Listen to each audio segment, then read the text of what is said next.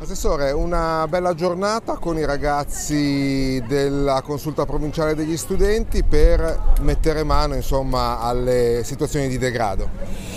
È una giornata di sensibilizzazione organizzata dalla consulta provinciale, dal presidente Andrea Guazzoni, che mi ha proposto questa iniziativa che io ho accolto con entusiasmo, perché è importantissimo sensibilizzare i ragazzi.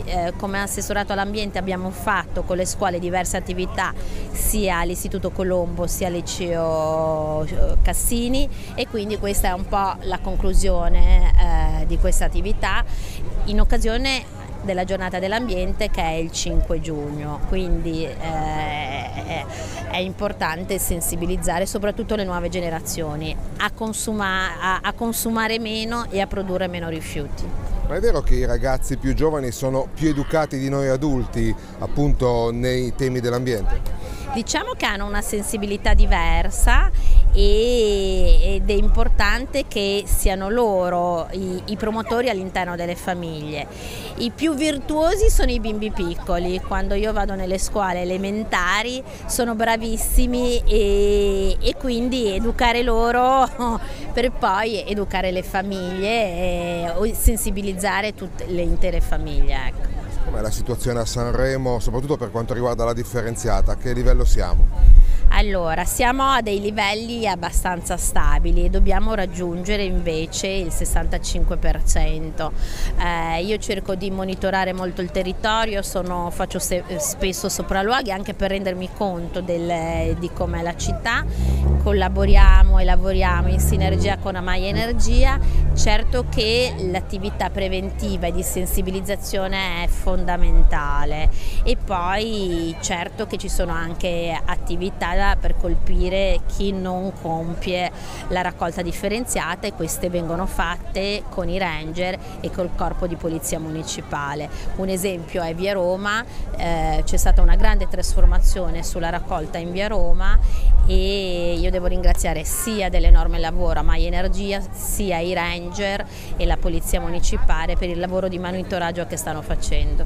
Ecco, in proposito, ci sono le città limitrofe tipo Ventimiglia e Taggia che stanno modificando il sistema di raccolta. C'è la possibilità in futuro che cambi anche a Sanremo, ovvero che sparisca il porta a porta con eventuali ecoisole? Allora, noi abbiamo su Sanremo 8 sistemi di raccolta differenti, perché abbiamo già delle ecoisole, abbiamo ecocentri, abbiamo il porta a porta, abbiamo un po' di tutto. Amaya Energia ha vinto un bando del PNRR, ci saranno su Sanremo ci sono 600.000 euro stanziati, più ci dovrà essere un altro grosso investimento, e quindi c'è un piano che è già stato presentato quando appunto abbiamo partecipato a questo bando PNRR, e in tante parti delle città verranno posizionate le ecoisole, soprattutto nelle zone più critiche.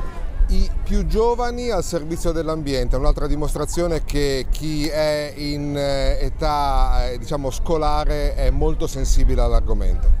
Sì, abbiamo qua 250 ragazzi circa provenienti da tutta la provincia, e la giornata di oggi nasce proprio dal desiderio di fare qualcosa di concreto e di utile alla città. Quindi i ragazzi si sono riuniti qua oggi per lasciare il segno e per dimostrare ancora una volta che questa generazione c'è e vuole cambiare rotta.